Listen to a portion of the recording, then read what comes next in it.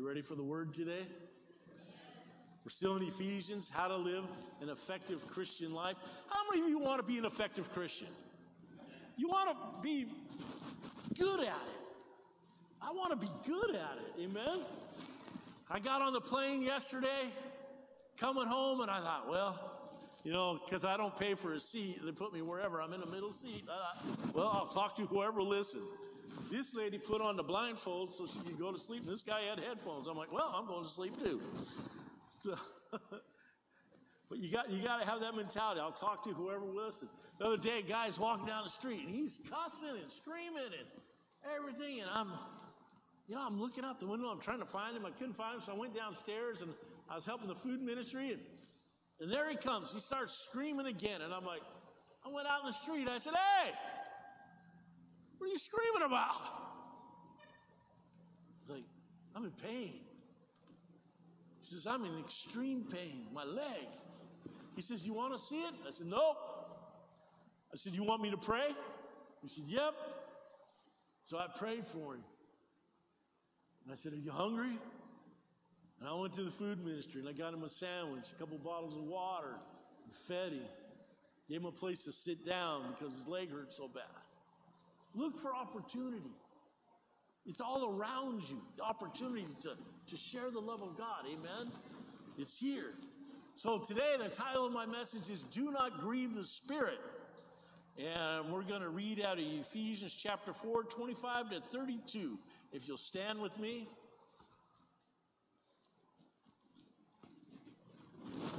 Beginning at verse 25, therefore, putting away lying, let each one of you speak truth with his neighbor, for we are members of one another. Be angry, do not sin, do not let the sun go down on your wrath. Verse 27, nor give place to the devil.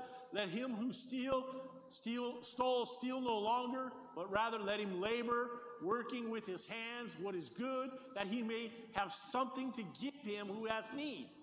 Let no corrupt word proceed out of your mouth, but what is for good for necessary edification, that it may impart grace to the hearers. And do not grieve the Holy Spirit of God, by whom you were sealed for the day of redemption. Let all bitterness, wrath, anger, clamor, evil speaking be put away from you with all malice. Be kind to one another, tender-hearted, forgiving one another, even as God in Christ forgave you. Dear Heavenly Father, as we come into this time of your word, I pray that, Lord, this word would come alive inside of us. Lord, I know it's not the desire of any of us to grieve the Holy Spirit. So I pray that the things that do grieve the Holy Spirit would get out of us, that we could put them things off today in the name of Jesus, that they have no hold on us. But Lord, we would walk as the new man, new woman you've called us to be. And you give each one of us strength, Father God. And we thank you for this time of your word. In Jesus' name. And everybody said, amen. You may be seated. It's a pretty strong passage here. The passage begins with therefore, which refers to the passage before it,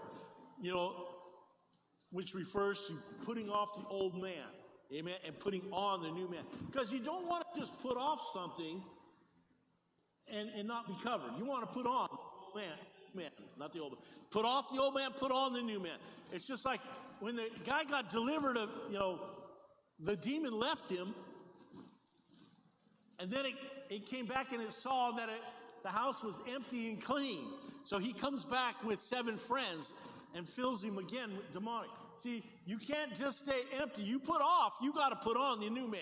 Amen.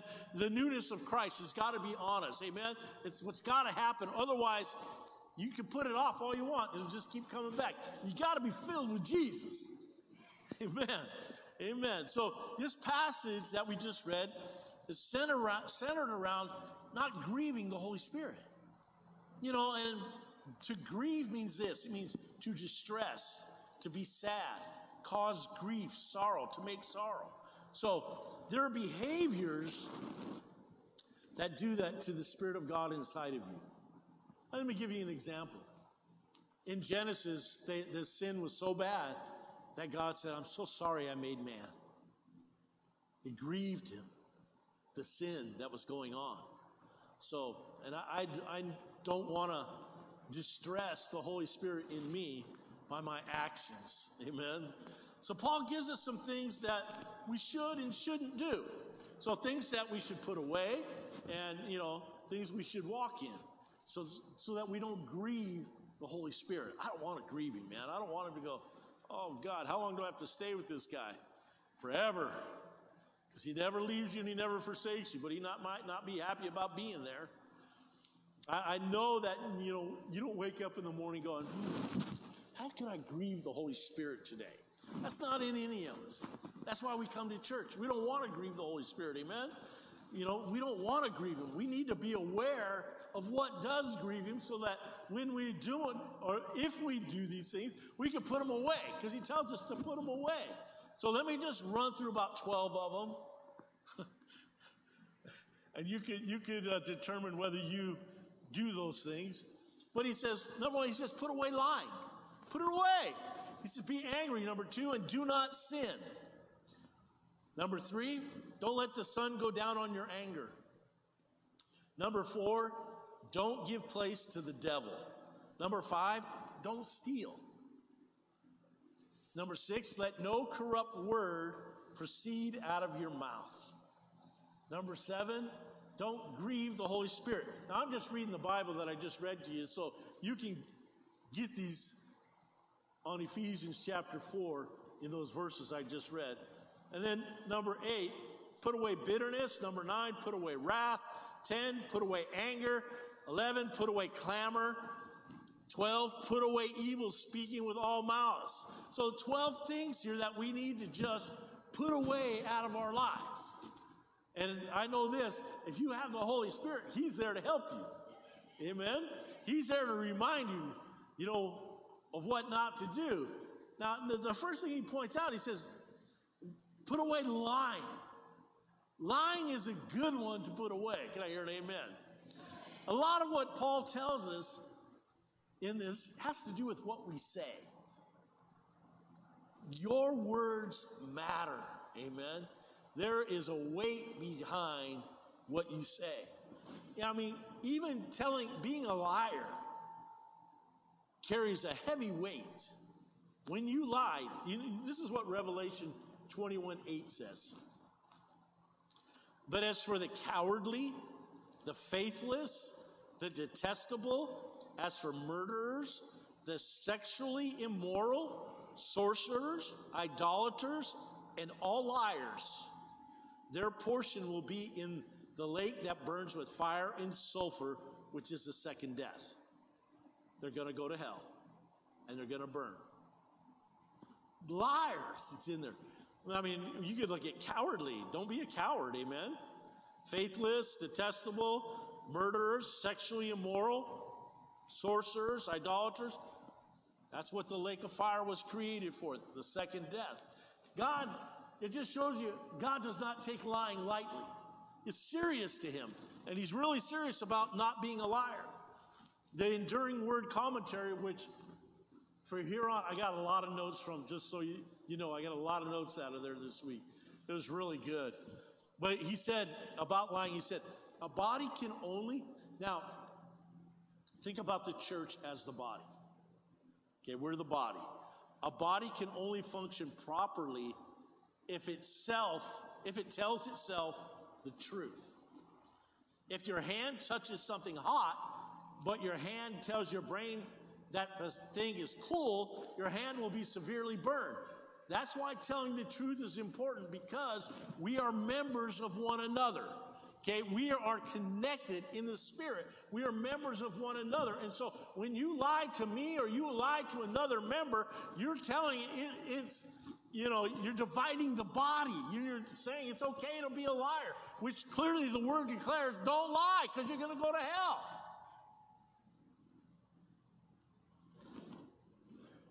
We're members of one another. You're not left to yourself. So I put this in there. Don't lie to yourself. So when you tell me a lie, you're lying to yourself. When you tell Ed a lie, you're lying to yourself. Don't lie. Don't lie. Don't lie. Come on, somebody. Don't lie. I'll stand here all day. You guys can help me out, encouraging me. And then he says, be angry, do not sin. The new man does not, the new man may get angry. How many of you get angry? The rest of you are lying. Come on, you all get angry. He didn't say that anger is a sin. He said don't sin in your anger. Amen? And so I like the way this commentary put it, because here's a suggestion that anger can be prevented from degenerating into sin if a strict time limit is placed on it. Don't let the sun go down on your anger. You know, when you get mad, and you know, because we all do, don't stay mad. That's when sin gets in. When he said, when it goes past the sundown. So, however you got to do it, in the sense that I don't like what you did to me, but I'm going to forgive you. And I forgive you. And go on. You know, because if you let that anger build, it turns into a lot of other ugly stuff, and then you get bitter. And you stay bitter. And that root gets hard to get out. The devil's work is to accuse and to divide the family. Amen? The family of God. To sow discord among the brethren. So when we harbor anger in our heart, we do the devil's work for him. And man, I don't like working for the devil. I remember a time I was praying for Delonda, and I was praying God. I was telling God what bothers me about Delonda, and I was accusing her to God, and I was asking God to fix her. And God said, well, you sure don't need the devil in your marriage. I'm like, what? He's like, well, you're doing a great job of accusing her to me. The devil don't need to do it. And I'm like, you know, see, and I was praying. I was accusing her to God in my praying time by the way I was praying for her. Man, I had to repent. I'm like, oh my gosh, I'm taking the place of the devil in our marriage. Don't accuse people to God, amen? Don't let that sun go down on your anger. Don't harbor anger in your heart. Let it go. Let it go, amen? Let it go. Everybody say, let it go. Now, I'm not saying it's always easy, because you may get really offended, but you got to let it go. If you get mad at me, just call me and tell me, and let's let it go. I do that with you. I never get mad at you. Come on. So then he said, let him who steals steal no longer. The new man does not steal. Okay? He works with his hand. He does this not only to provide for his own needs, but to help somebody. Amen? That's what he does. It says, let him labor. Let the man who stole labor. Labor is literally, it means to exert himself to the point of exhaustion. This is the kind of working heart God commands those who used to steal to have. So Paul's telling us the idea is that we should work hard enough that we're able to give, that we're able to help people. The purpose for getting becomes giving. Amen? That's where God wants us to be. And he says, let no corrupt word proceed out of your mouth. The new man knows to watch his tongue. You know, knows how to stop himself, say, not going to say that. You know, whenever Delana says, I'm not going to say that, I'm like, hey, what were you going to say? You know, that's bad. You shouldn't do that. Because I don't want her to say it. I don't want that corruption to come out. Amen. The new man watches his tongue. He speaks what is good and necessary. to build up, for edification. You don't want to tear down, desiring to impart grace to everyone that hears them. That's what we want to say. So when you're feeling like I need to say something mean, hold your tongue. Don't let it out. Stop. Say, wow, that's bad. I can't. Even when you start talking, just shut up.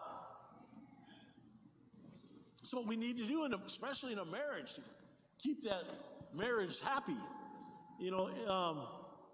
But corrupt communication means not only obscene vulgarity, but slanderous and contemptuous talk. So we really need to be careful, because remember, at the beginning what I said, your words carry weight. Your words carry weight. So I was at the football game Friday night in Louisville, Kentucky. My grandsons were playing, and I looked over at Greg. I said, they're going to score a touchdown right now. He threw that lob pass over to the wide receiver, and it just sunk right in for a touchdown. It was great.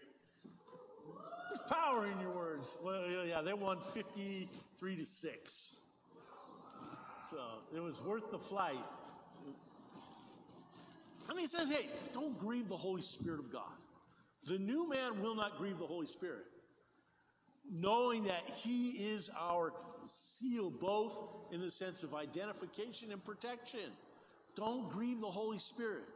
Amen? Think about it. Don't do it. These things we're talking about. There are many ways to grieve the Holy Spirit.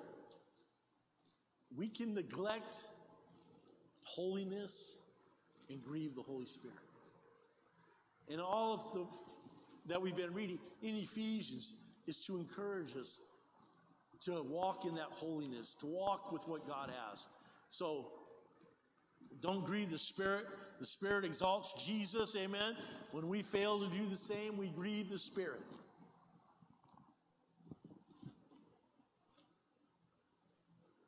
Let all bitterness, wrath, anger, clamor, and evil speaking be put away from you. Listen to this. The new man, everybody say new man, has control of his emotions.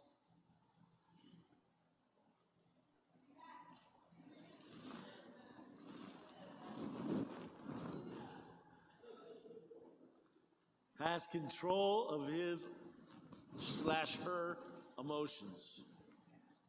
You know how many emotions we have?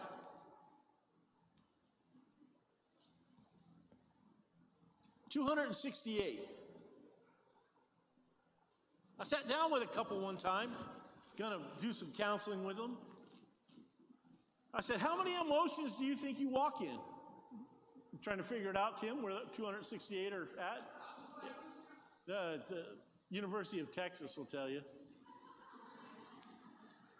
I found this years ago, but I've lost it since then, but I remember the 268. So I said, how many emotions do you think you walk in? And the guy goes, 4. The girl goes, probably 5. I said, okay. I said, here's a list. All 268 emotions.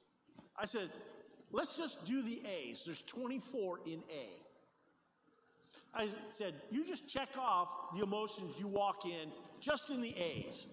Out of the 24, they were both hit 20.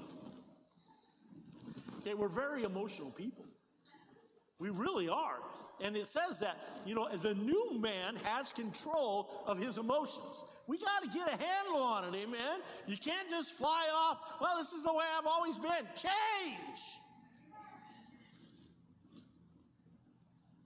Change.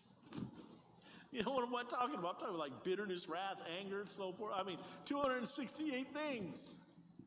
I'm going to find that list, man. It's got to be on a computer somewhere. But when such things do emerge from us, we got to be able to deal with them in a manner that glorifies God. You know, when those emotions come out and they're just flying out, because that's what it seems like it happens. They just go, whoop, and you're like, where did that come from? And then, and that's what you need to stop and say. I need to stop and say, Delana, I'm sorry, I don't know where that came from. That old man's trying to, remember I talked about last week, that old man will look for an opportunity. That he will look for an opportunity to spout off and to bring trouble to your marriage or your relationships. And you just got to be quick to apologize with that. You got to put him down. Cut his head off again and put him down. Put down the old man, not your husband.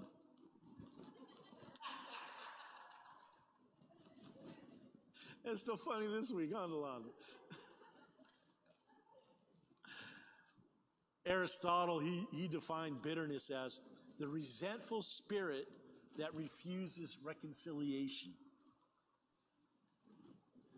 Wrath speaks of an outburst of the moment.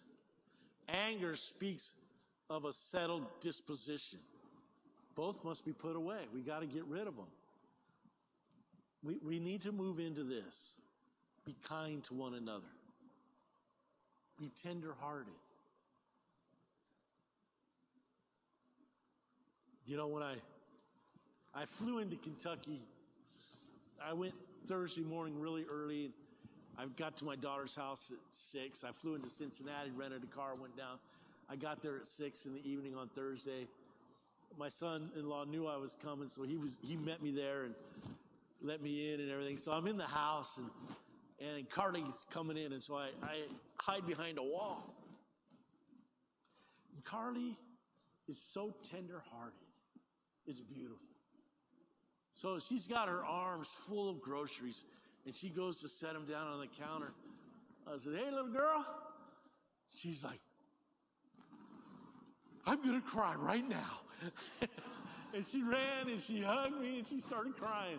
And it made me cry, you know. And then Jaden's hugging me at the same time. He's got my waist. And it was just a beautiful moment. But she's so tender-hearted. When she was little, the Lord told me, don't yell at her. Krista, I could yell at and they'd just go, whoop. Carly, if I yelled at her, this is what the Lord told me. If this was Carly's spirit, when I yell at her, it goes like that. Her spirit closes off. She's tender. And so I didn't my best not to close that spirit when she was growing up. Because she's tender. And there's people around us that have that tender heart. And we need to all have a tenderness about us, amen? We need to forgive one another, be tender, forgiving, amen? The new man seeks to show the same kindness, tenderheartedness, forgiveness to others that God shows him. We got to do that, amen? Forgive quickly. Don't let the sun go down on that junk. So if we treat others as God treats us, we fulfill everything that Paul told us to do in this chapter. So if we just act away, put on the character of Christ, the new man, we're not going to offend the Holy Spirit or people. I do not like offending my wife. I told my wife one time, Delonda, I said, just know this. Rule number one, it's never in my heart to offend you. And rule number two is, when I do offend you, remember rule number one. It's never in my heart to offend you. But I do make mistakes now and then. And then he says, just as God in Christ forgave you. Our forgiveness to others is patterned after the forgiveness of Jesus towards us. When we think of the amazing way that God forgives us, it's shameful for us to withhold forgiveness. Amen?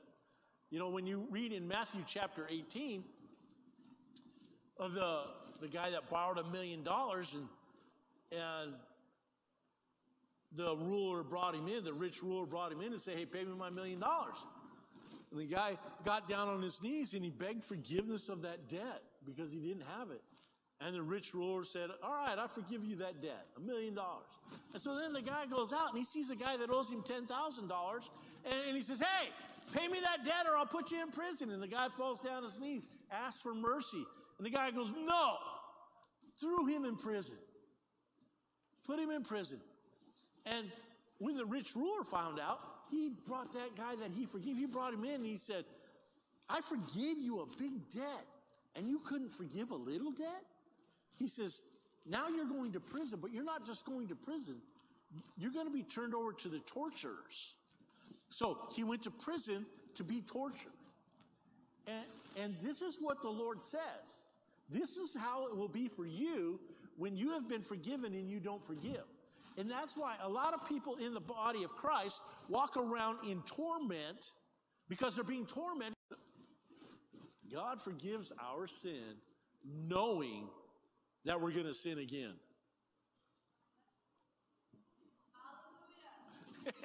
Thank you. Amen. Hallelujah. So his forgiveness is complete and glorious. He lets it go. In his forgiveness, God bore all the penalty of the wrong that we've done. So Christ, knowing that we were going to do what we've done in our lives, died for us anyways.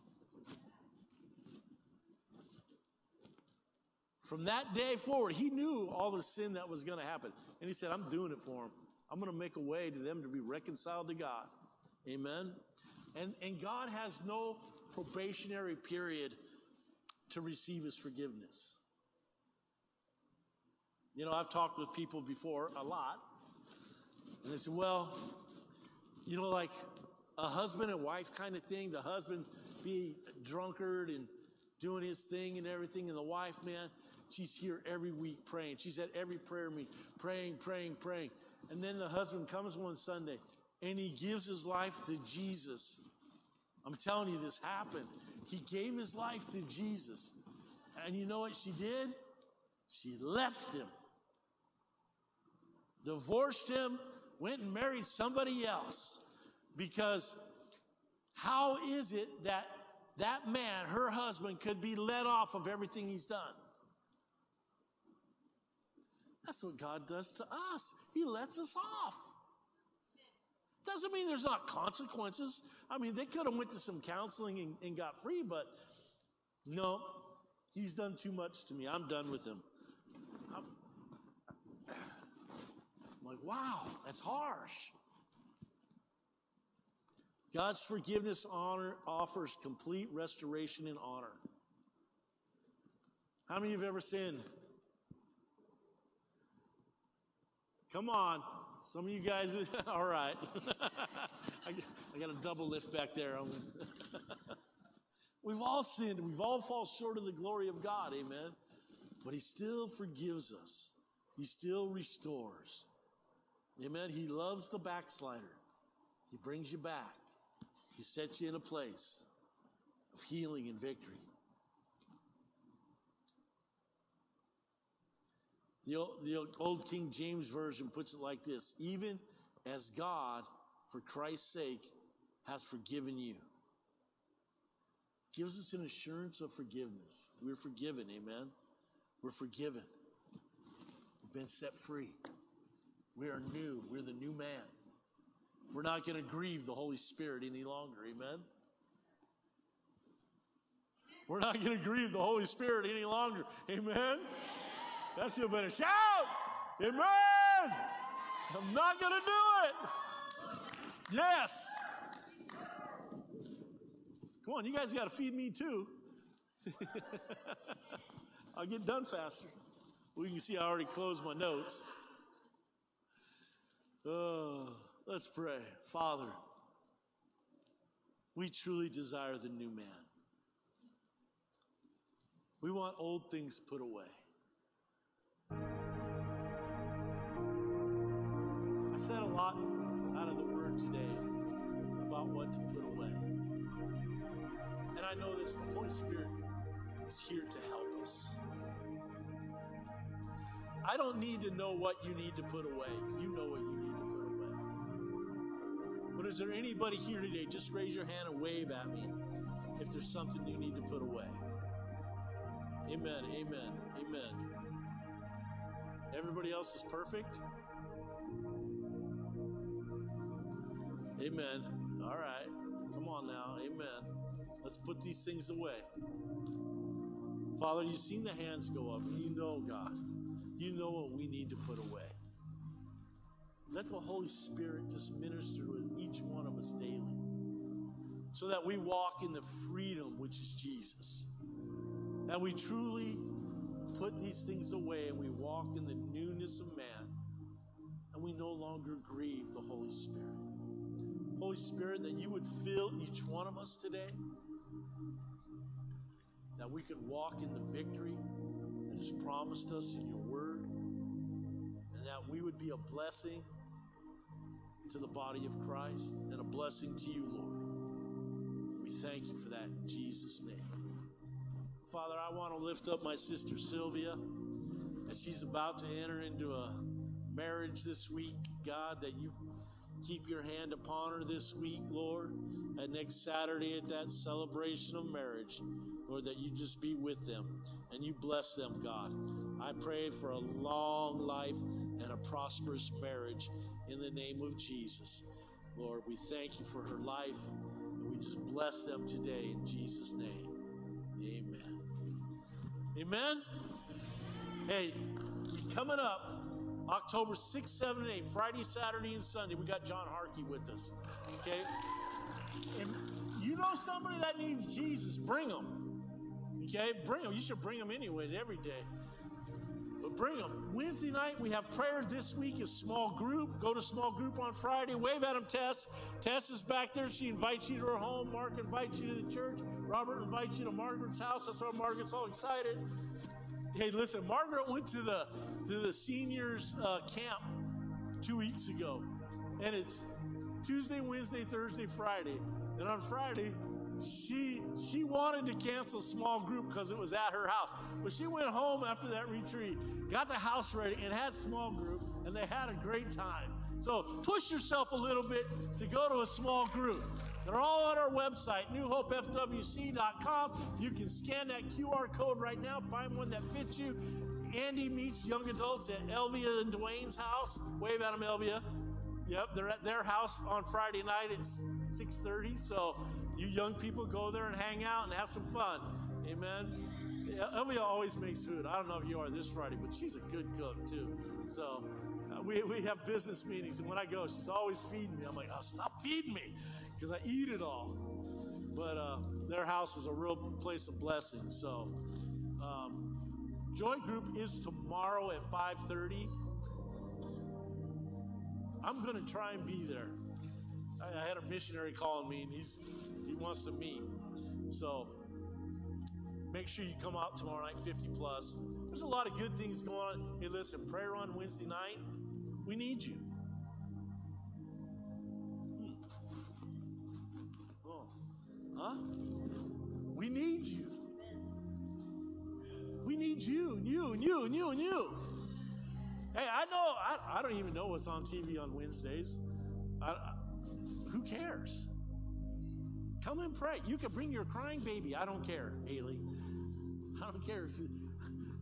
You know, man, we got to teach them when they're young, man. Teach them when they're young how to pray. There's something about corporate prayer that just is, to me, it's off the hook. Everybody prays. They're not all here today, but man, Linda, she's new to the church. She gets up and prays. She's never done that in her life. She gets up and she goes to that pulpit in the foyer. We meet in the foyer, and she prays, and it's awesome. She does such a great job. Elvia will just break your heart. She just gets up and goes. Delonda, she's a warrior. She's going crazy these days. She's praying so hard. Come and pray with us, please. 6:30 to 7:30. And I'll stop on time unless God is moving like crazy. Come and pray. It's a good thing. Why don't we stand today? Blood drive, October 12th, 10 to 4. You know, I'm doing something, you know, to try and lose weight and everything. And so I can't give blood this time. Is there anybody here that will come and do it for me? Oh, thank you. All right, Haley. Sign up online October 12th. And go to the bathroom today. There's a QR code. You can take a picture of it. Just sign up. It's really easy to sign up. So, Father, we give you praise for this day. We thank you, Lord. Lord, we thank you for the Holy Spirit.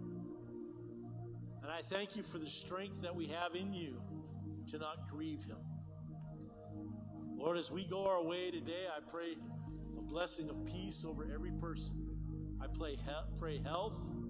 I pray provision and protection.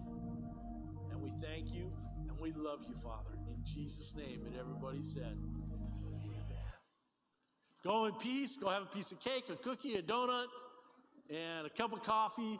Meet somebody. Talk to somebody. Bless the Diaz-Hernandez family today on the dedication of their baby. And have a great day.